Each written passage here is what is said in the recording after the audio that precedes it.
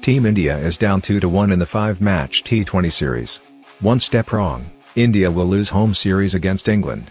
This is the reason Indian captain Virat Kohli is in a fix. The decision which Virat and the Indian think tank has to make is about struggling KL Rahul.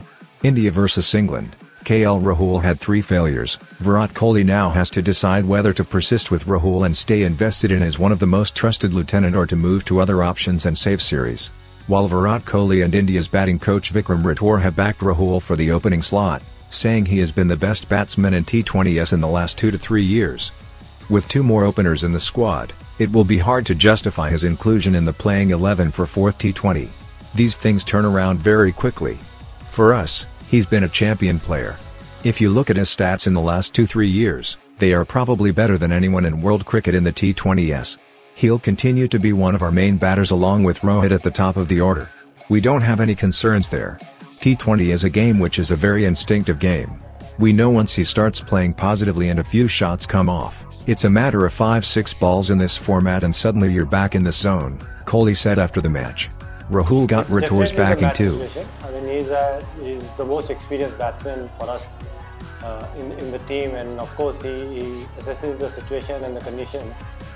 And when to change gears, I think it's definitely based on what situation the team is in, and when to, when he feels that he can take the bowlers on. India's batting coach said that Rahul has been India's best batsman in T20 with over 40 average in last 1 year. Anybody can have a lean phase. Last 1 year, I think KL has been our best batsman in the T20 format. He's averaging more than 40 with a strike rate of 145. So 3 failures does not change that fact, that he's maybe the best batsman we have in that format, and he's done really well for us in the past year. I think this is the time that, as a team, we need to support him. Absolutely sure he will come out of this lean phase that he's going through, Rathore said at the post-match press conference.